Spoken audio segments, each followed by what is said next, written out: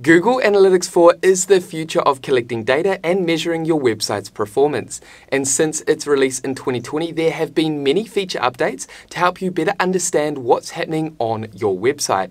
It's vital that you have at least a basic understanding of how to navigate and use Google Analytics 4. Hey guys, Stewart here, welcome along to this channel. I hope you're all having a productive day. Now in this Google Analytics 4 tutorial for beginners, I'm going to help you navigate through your Google Analytics 4 account, discuss some vital features and important analytics that you need to know so that you can walk away feeling confident at understanding your website's performance using Google Analytics 4. Okay, so before we go ahead and launch into Google Analytics 4, consider subscribing if you haven't done so already or if you're new to this channel, and that way you'll stay updated with actionable videos and tutorials designed to equip you with the skills, knowledge and tools to help your small business thrive online. And with that quick note out the way, let's go ahead and get you up and running with Google Analytics 4.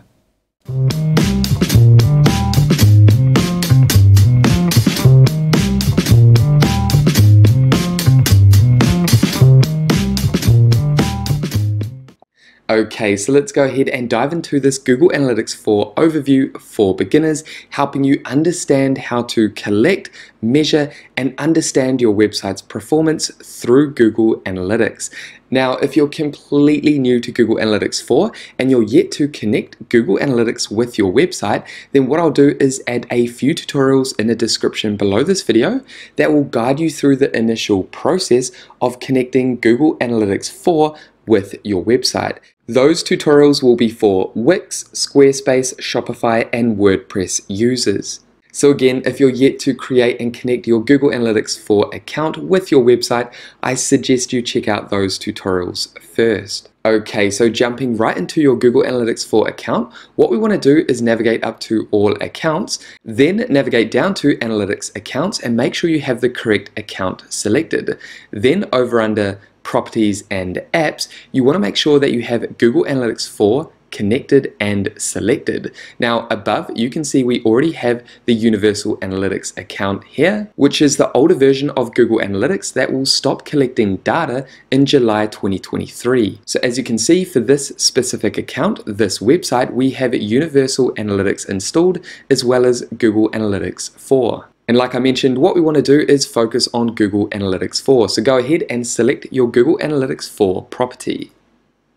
Okay, so for the purpose of today's tutorial, I'm going to use the property Stewart Gauld, which is one of our websites. Now, when you first log into Google Analytics and you select your property, that's going to take you to the home section of your Google Analytics account. Then what you want to do is navigate over to the left-hand side and then click on Reports. And that's going to take you directly to your reports snapshot, and this is where most likely you're going to spend the majority of your time. This is essentially a performance snapshot of everything that's happening on your website. And the first report snapshot that you'll see is this user activity. So for example, over here you can see the number of users, new users, the average engagement time, as well as the total revenue over a specific period of time. Now, if we navigate up to the right hand side, you can see that we have the last 28 days selected from the 1st of November through to the 28th of November 2022. Now, we can also click on this date range and we can navigate over to the left hand side and we can choose to view a snapshot of the performance of our website for today, yesterday, this week, and we also have these other default reporting times that we can select. You can also navigate down and select custom to add a custom date range, and you can also compare different date ranges if you like. At the moment I'm happy with the previous 28 days. So again, if I navigate over to users, this is the number of users we've had over the last 28 days visiting our website. Next to that, we have new users. This is the number of new users over the last 28 days. So the majority of users are new users that have arrived at our website. Next to new users, we have average engagement time. If we click here, we can see the average engagement time on our website. So for example, on Saturday the 19th of November, the average engagement time on our website was 1 minute and 28 seconds. This is a user navigating through our website. Then next to average engagement time, we have total revenue, and you can measure the total revenue that your website generates. And I'm going to show you how to set this up in a more advanced tutorial. Now, next to our user activity, we have users in the last 30 minutes. This is a snapshot of the real-time activity on our website. You can see the users in the last minute. You can see the top countries down here.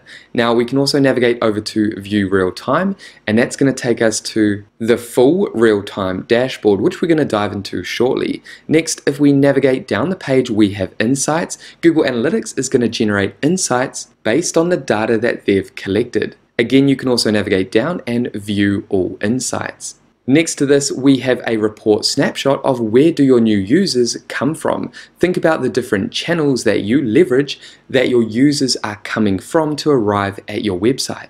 You can see that we have organic search, so people typing in keywords related to our website and then discovering our website on Google search. We also have organic video. These could be videos on our website or YouTube videos that people are discovering and then clicking through to our website. Down here we have direct. This is when someone types in your website directly into their browser. Then we have referral coming from other websites, and then organic social, so from different social media channels. Again, we can navigate down and view the user acquisition in more detail.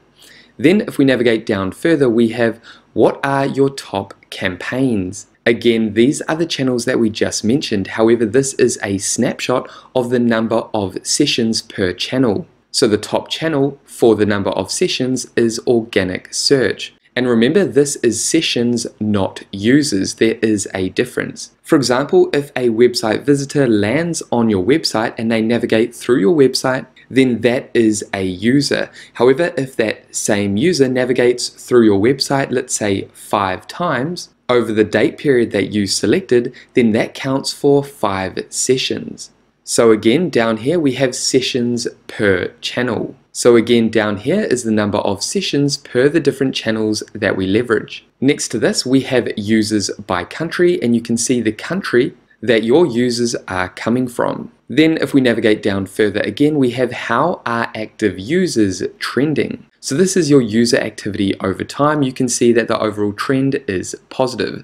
This means that our website is growing over time in terms of the number of website users. And you can see the last 30 days, 7 days, and 1 day. Next to that, we have how well do you retain your users. So this is all about website user retention. If we navigate down to October the 16th through to the 22nd of October, you can see that over that period we had 912 users. Then the week after that, we had a 1% retention, only 7 of those users returned. And then again, only 2 users the week after, and then so on and so forth. So again, this will vary depending on the nature of your business, the products and the services that you provide. Does your website typically have new users or returning users that are using your website? And again, we can navigate down to view greater details about our user retention.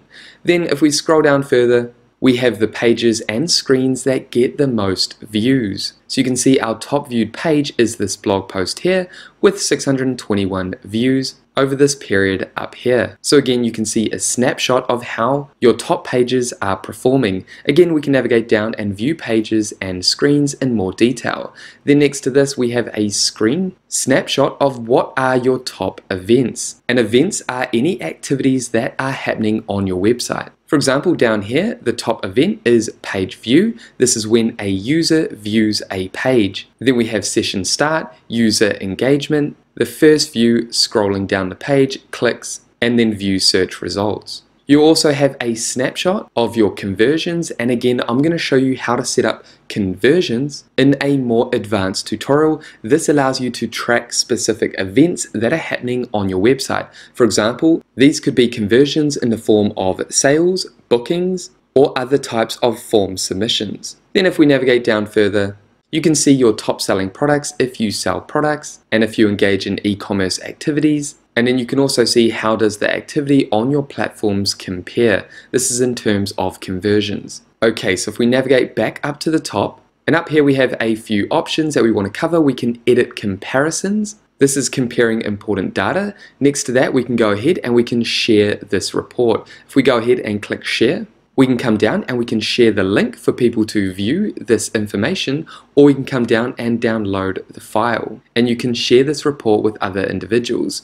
Next to share, we have insights. If we click on insights, we can understand important information happening on our website. So for example, if I navigate down to demographics, I can navigate down to these questions. For example, what languages do people use the most? What countries do my users come from? So for example, if I click on this question here, I can see my top countries by users, and this has been automatically generated by Google Analytics under Insights. So Insights are great for quickly generating specific information that you want to know about your website. You can actually also navigate up to the search bar and type in a related question. For example, down here we have Ask Analytics Intelligence. We can ask questions such as how many users did I have last week, trend of monthly users last year, compare revenue users from organic search versus paid. So think about the specific questions you want to ask, and Google Analytics will generate that information. Okay, so what I'm going to do is exit out of this. And then next to Insights, we have Customize Report. This is where you can customize your report snapshot. So your report snapshot is made up of cards that you can customize. You can drag and drop each of the different elements or the different cards to place them where you like in terms of the important information that you want to track. You can also delete each of these cards if you like. So for example, if I didn't want Insights, I can go ahead and remove the Insights card, and that's going to remove Insights from my dashboard. You can also navigate down the page and go ahead and add additional cards. And this is where we can add summary cards. You can see we have lifecycle cards as well as user cards. For example, if I wanted to add users by city, I can go ahead and click here and then simply navigate up to add card. And that's going to add users by city. If we navigate down, you can see we have users by city down here. So think about the data, the events, the information that you want to track. Again, we can navigate up to the top and we can click on Save, and we can save changes to the current report, or we can save as a new report. This is completely up to you. What I'm going to do is navigate over to Back and then discard these changes. Okay, so like I mentioned at the beginning, the report snapshot is where the majority of beginners are going to spend the most of their time. Now, it's important to leverage the report snapshot to compare the performance of your website between different periods of time. So for example, if we navigate over to the date range and then navigate down to compare and turn this on, and I'm going to navigate down and click on compare with the same period as last year. So as you can see, what I'm going to do is compare the last 28 days with the same period last year, which is the 1st of November through to the 28th of November 2021. Come down and click apply, and you can see a comparison over here. Again, with each of the different snapshots, you can see a comparison between the different years. You can see the growth of the number of sessions, the growth of the number of users per different countries, as well as the different channels that we're leveraging, and the number of users as well as new users, average engagement time, and more. You can see the percentage increase. Okay, so I'm going to navigate back over to the date range, and I'm going to turn compare off. Okay, so now what we're going to do is navigate over to the left hand side, and under reports snapshot, what we're going to do is briefly talk about real time as well as user life cycle and the different stages down here, as well as users behavior in terms of demographics and technology. So first of all, what we want to do is go ahead and select real time. We can either click on real time here, or we can navigate over to our report snapshot, and under users in the last 30 minutes, we can click on view real time. However, what we're going to do is navigate over to the left hand side and click on real time. This is where we can view our users on our website in real time. As you can see, in the last 30 minutes, we've had 3 users. And then you can see a breakdown of information in terms of those live users in real time. This real-time report is important for identifying exactly who's visiting your website in the last 30 minutes. For example, if you just created a campaign of some sort across different social media channels and you wanted to view the performance in real time, then this is an important place for you to use. Okay, so if we navigate back over to the left hand side, we have life cycle under real time. First off, we have acquisition. This is how your visitors are finding your website online. Below acquisition, we have engagement, and this is what your visitors are actually doing on your website. Below engagement, we have monetization, and this is all about your website users and their buyer behavior. And then below monetization, we have retention, which is all about the retention of your website visitors. Okay, so what I'm going to do is go ahead and click on acquisition, and we can click on acquisition overview, which again is where you're going to spend the majority of your time when it comes to acquisition, or you can specify the user acquisition and dive into the analytics of user acquisition. So how your users, your website users, are being acquired. And then we have traffic acquisition, and this is all about the sessions that your website is receiving. So I'm going to go ahead and click on acquisition overview. Again, this is everything to do with acquisition. Remember, this is how your website visitors are finding your website. Again, over here we have real time, a snapshot of the real time. We have our new users and the different channels that are sending our users to our website. Then we have the number of sessions, again coming from the different channels. And then if you're running any Google ads, you can see the metrics over here per session, as well as lifetime value if you're tracking monetization. And again, similar to the report snapshot, we can change the date range up here, as well as these other options over here if we want to share the report in terms of the acquisition, as well as customize the report under acquisition overview. Okay, so what we can do is actually navigate down to view user acquisition, or we can click on user acquisition to view the specific user acquisition, or we can click on sessions, which is traffic acquisition over here, which is all about the sessions. So if you want to dive into more detail in terms of traffic acquisition or user acquisition, go ahead and click on those options, or you can click the options over here. Again, this is a brief beginner's tutorial for those that are just getting started with Google Analytics. We'll provide a more advanced tutorial in the future that will dive deeper into more advanced analytics. Okay, so under acquisition, we have engagement. If we click on engagement and then select engagement overview, we can identify exactly what our users are doing on our website. Again, this is an overview of the engagement of our website, exactly what our users are doing on our website. Again, we briefly talked about the engagement over on the report snapshot. This is just where you can dive deeper into the engagement overview.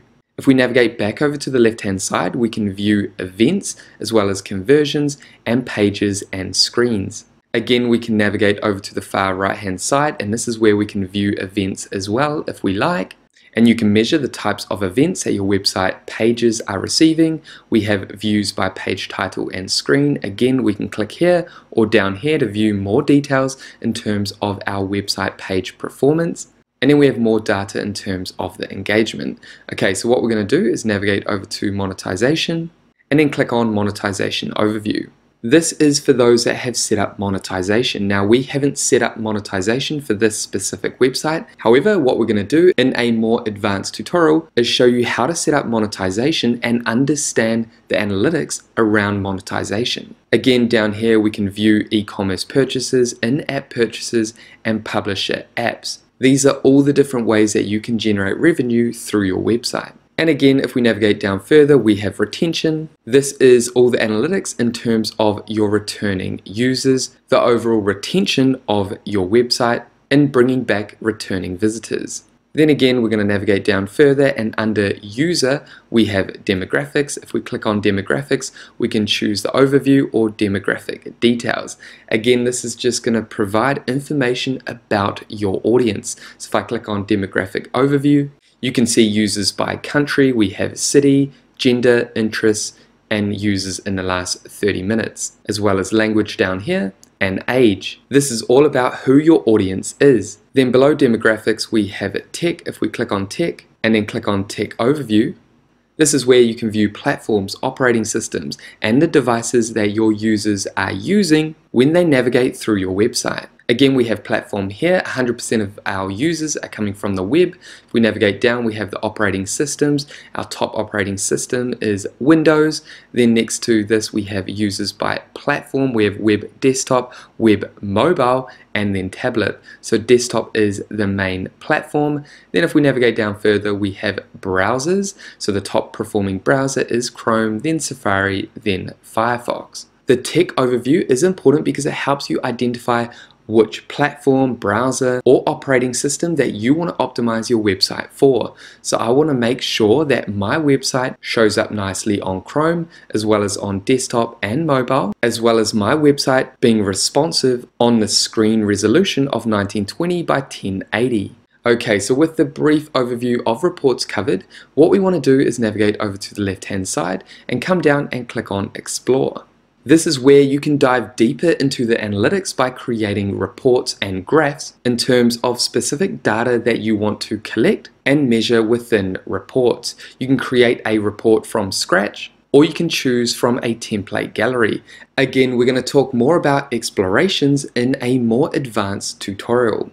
Okay, so next what we're going to do is navigate back over to the left-hand side and click on Advertising. This is essentially everything to do with your advertising efforts, your paid advertising efforts. So again, if you engage in paid advertising through Google Ads, this is a place that you'd spend some of your time if you've connected Google Ads with your Google Analytics account. Again, we'll dive deeper into the advertising analytics in a more advanced tutorial.